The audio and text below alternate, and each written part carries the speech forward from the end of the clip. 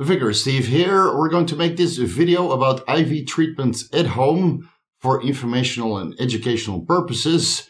YouTube, please don't delete or demonetize this video. We're taking injectable glutathione, injectable vitamin C, and a B100 complex to mitigate some of the oxidative stress that can occur in advanced levels of bodybuilding when you're training with hypertrophy in mind, and taking anabolic androgenic steroids, right? Both cases potentiate a decent amount of oxidative stress. That's why we have glutathione and vitamin C in this IV drip treatment that we're doing from the comforts of our own home. I have a medical professional on standby over there.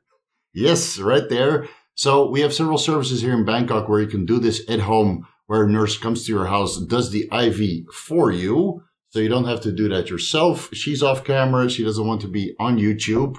And we're just here absorbing these micronutrients over time. Please don't delete this video. Aaron, are you ready? Ready. We got the go ahead. We got the green light, right?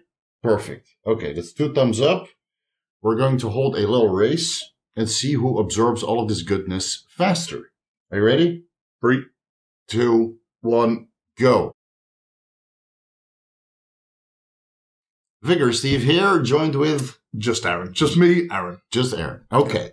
We're doing some IV treatment at home under the supervision of a medical professional off camera. In this IV bag, both of us have 1800 milligram injectable glutathione to mitigate some of the oxidative stress, which happens at higher levels of bodybuilding. We have 5000 milligrams injectable vitamin C, both of us. And then we have a complex of B vitamins, which I'm not sure of the exact breakdown, so I'll put that on the screen. The entire cocktail is on the screen so you know what we're getting administered. This is diluted in 250 milliliters of normal saline solution, which is sterile, used for IV drips. We had the medical professional administer these catheter needles. Right? Aaron's got one, I've got one. Nice and comfy. Nice and comfy. These have a little plastic tube, so there's no metal rod, metal needle in our arms that could potentially scrape the arteries. So this is all in place. While we're doing this IV treatment, we're going to review our blood work, which we took yesterday. Now, we both had some interesting results. We'll start with my blood work first. So I got the results here on my phone. I'll overlay it on the screen so you guys can follow along. Now, as you guys know, I was desperately sourcing for ACG. And unfortunately, there's not a lot of pharmaceutical ACG to go around right now. Previously, I was running MSD Pregnil, which turned out to be bunk. Again, I think it's a shipping issue. Luckily for me, one of the loyal viewers was able to source LG Chemicals IVFC ACG on his own prescription. I was only able to get 2 vials, so I had limited supply. I ran 500 IUs per day for 9 days. The first day, I used 500 IUs on a pregnancy test, which showed that this ACG actually contained ACG. All of the other ACG brands that I've tried previously had 0 ACG in there, proven with blood work and pregnancy tests, whether I administered the ACG directly on the pregnancy test or administered the remainder of the vial and did a urine pregnancy test a couple of hours afterwards. None of the ACG that I've used so far turned out to be real. So this LG Chemicals IVFC ACG is real. I used 500 IUs for 9 days. Didn't really notice a difference. So I bumped it up to 1000 IUs for 5 days. Then I did my blood work. And unfortunately, my testosterone levels are still not up to par. So I'm not exactly sure if this LG Chemicals IVFC contains 5000 IUs or maybe only 1000 IUs, which is what I suspect. Because when you see my blood work results, my beta ACG levels are only 16 milli-IUs per milliliter. Previously, when I administered 250 IUs ACG about an hour before drawing blood, I would get 30 milli-IUs per milliliter. So this is pretty much half, but the dose is 4 times higher. So as you clearly see, Aaron is winning. So I had to cheat a little bit and move this thing over my shoulder so I can get a better angle on absorbing all this Thirsty. I am thirsty. He is very thirsty, yeah. You probably have a resting heart rate of like 120. And I'm on a beta blocker, so my resting heart rate is 45. And that's why you absorb it 10 times faster. Anyway. You might have a slight advantage. Yeah, you might have a slight advantage, right? Well, he's fully enhanced only enhanced on ACG. Anyway, so, as you see from my blood work, beta ACG is detectable, but it's still a little bit subpar. And my testosterone levels doubled from about 120 nanograms per deciliter to, let's say, 230 nanograms per deciliter. Oh! Well, yours were, what, 3,800? So I'm still far behind. Still a little win, though. It's a little win. We'll take the little wins. Right. So my estradiol came up quite a bit, 29 picograms per milliliter. This is a common issue with ACG. There's a certain dose of ACG where you get favorable testosterone production, but over that dose, estradiol seems to go up more disproportionately. Now, is that because 1,000 IUs ACG every day for 5 days produced more estradiol, or I'm converting more because I'm putting on a little bit more body fat? Unfortunately, I would expect my total testosterone levels to be a little bit higher than 230 nanograms per deciliter. Well, you see that my progesterone is pretty much in range. My prolactin is still pretty okay.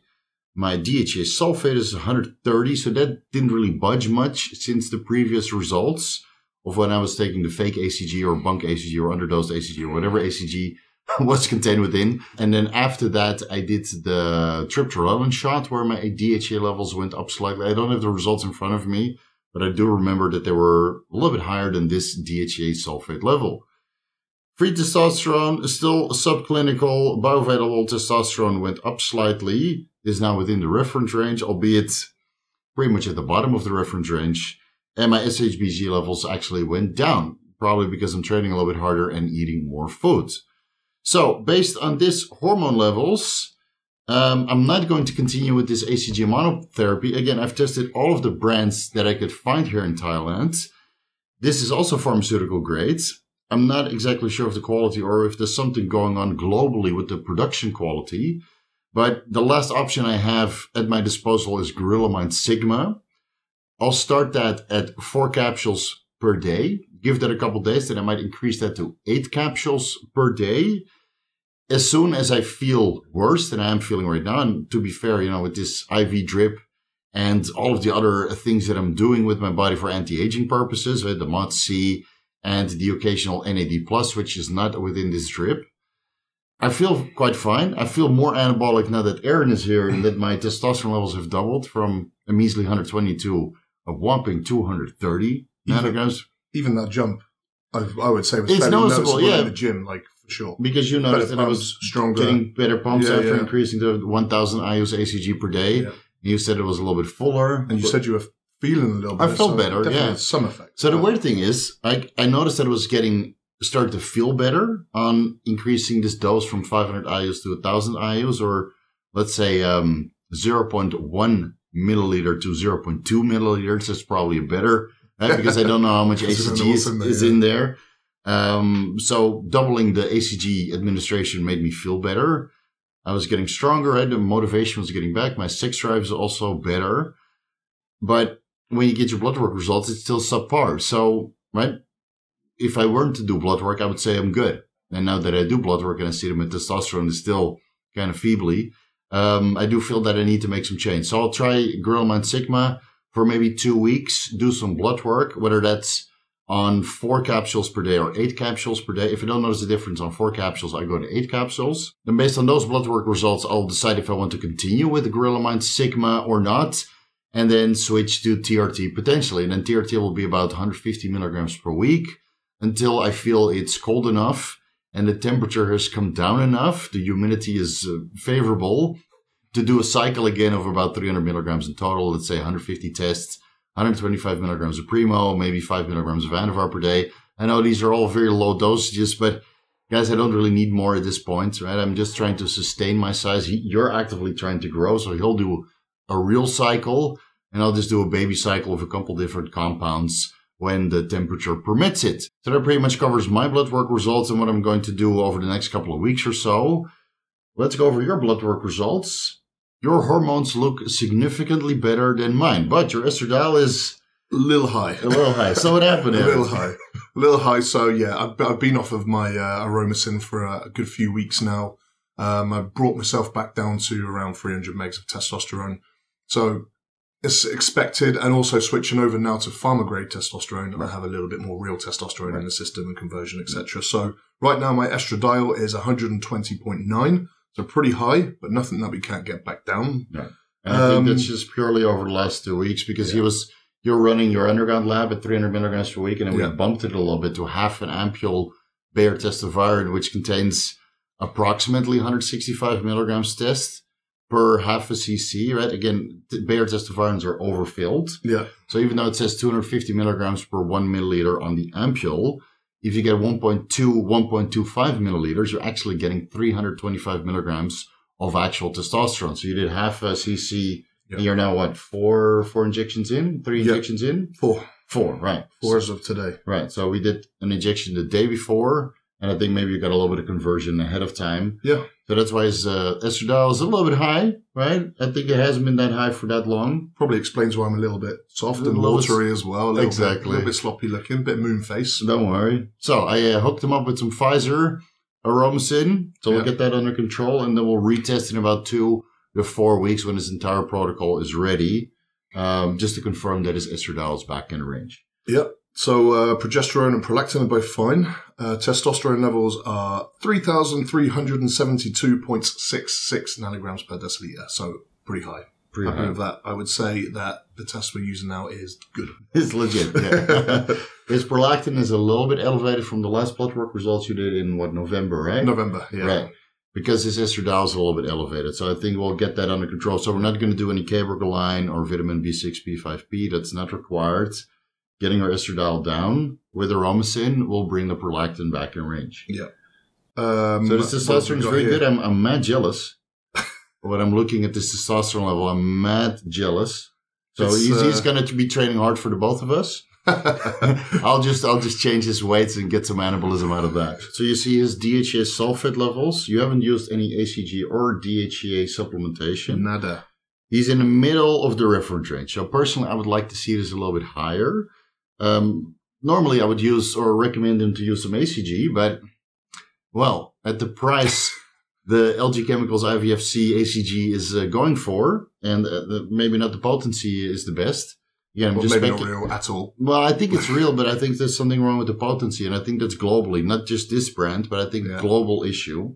Because I've got a lot of messages of you guys having similar issues over the last couple of weeks. So I think it's just a global issue due to new restrictions in the United States regarding ACG, and then maybe the ACG suppliers are like, you know what, if this is going to be the case, we're going to alter the active pharmaceutical ingredients. Yeah, just speculating, guys. See. So we're going to put you on DHEA and pregnenolone supplementation. Yep. Right? To get your DHEA sulfate levels up a little bit. Your progesterone is fine, so there's some room for pregnenolone supplementation. I think we'll start with 10 milligrams pregnenolone and 25 milligrams DHEA. And then your SHBG is what, 18? Right at the bottom end of the range there, really. So we're going to throw in some turkey turk, right? Yeah. So based on my previous experience with testosterone, which I ran at my end of my cycle, and ecdysterone, I saw that my SHBG levels went up. Now, this was in combination with primobolan, so you can't really expect super high SHBG levels with a DHT derivative. But he's still 90, give or take 19 nanomoles per liter. So as soon as the testosterone and ecdysterone arrives, and we've gotten all of his organ imaging out of the way, then we'll put you on 300 milligrams. Yep. So 150 milligrams testosterone, 150 milligrams ecdysterone. We'll do, I think it will arrive in about 2 weeks. So we'll do baseline blood work in 2 weeks. That will be in his channel just to see if estradiol came back into range and a couple other markers which are off. And then we'll get a baseline reading of the SHBG. You'll probably go on cycle by that time. Probably, right? Yeah. As long as we've got green lights and everything else, we'll go on. Exactly. So we're just trying to get all of this medical stuff out of the way. If he gets the green light, he'll go on cycle, and then we'll use testosterone and ecdysterone preventatively to somewhat sustain his SHBG levels, because I think when you're on test and primo, you know, give or take 300 tests, 300 primo, somewhere there. And we'll have to design the full cycle when we get those baseline readings in 2 weeks. Give or take there, I just want to sustain his SHBG and DHEA sulfate levels so he can stay as anabolic as possible.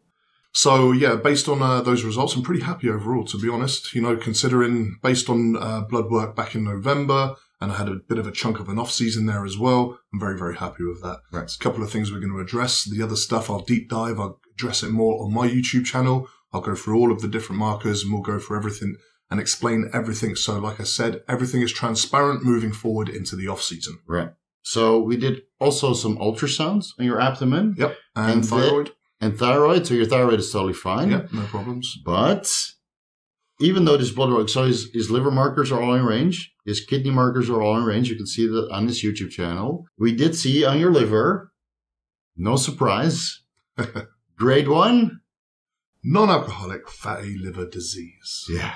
So in your case, like his liver enzymes were never elevated unless you were on PrEP. Yeah. Like now you're pretty much in the reference range. Once it's slightly over, and you can write that off as training intensity. His ferritin levels are in range.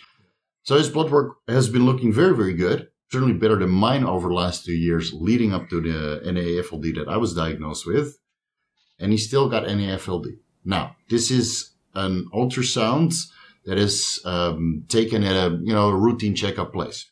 So Friday or Saturday, we're going to go to a real hospital and then do a fibroscan to see how severe the NAFLD is. Because again, keep in mind that the ultrasounds, it's always up to the sonographer, the person who does the ultrasound, how bad it is. And when you see the liver, basically it's an image.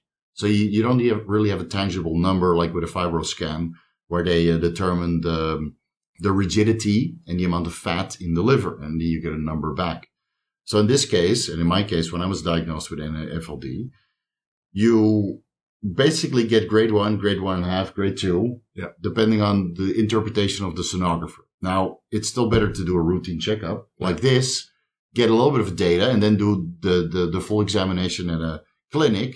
Because if we do all of this full examination at a clinic or a hospital, pricey. So this blood work and the ultrasound, how much did it set you back? Everything altogether set me back. I think it was around 15,000 Thai baht. 15,000 Thai baht. So that's give or take $500 for a full blood work panel and a full abdominal ultrasound and thyroid examination.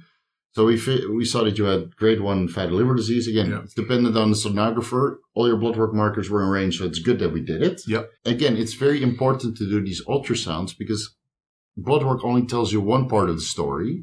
And you need a full picture of your health. So I'm very happy that you came here. We did this ultrasound right away because now we can kind of design the road forward, right? We know that we need to address a little bit of fat in your liver, which you're going to have to recomp a little bit for social media. That's fine. The plan is to get a little bit leaner now anyway, and get nice and healthy, nice clean slates. So all of those things should be tackled very easily. I think that's a 6 to 8 weeks process for him, which is probably as long as he needs a diet anyway to get a good six-pack. And then as always, everything will be documented. Your health markers on your channel and my health markers on my channel. Stay tuned. I really hope we can set a new standard for transparency, whether that's IV treatment on camera. And again, YouTube, please don't delete or demonetize this video because for fuck's sake, I need the revenue, right? This is not cheap. This is not cheap. And a CT angiogram and all this medical examination is not cheap either. So again, full transparency. If we're going to be the first, hopefully some of you guys will follow because this sport is never going to change unless people are open and transparent about what's going on with their body, the good with the bad. And if there's bad, what do we do? Cool, Steve. No, we fix that shit. We get it examined and we fix that shit. Okay, you're done. So we're going to remove your IV and then I'm going to stick here. Stick around. Winner. Yeah, winner. Congrats. Winner. Congrats on leaving hanging. Cheers. I need it. My kidneys are about to fall out of my ass. I need it. Oh, and don't forget to subscribe.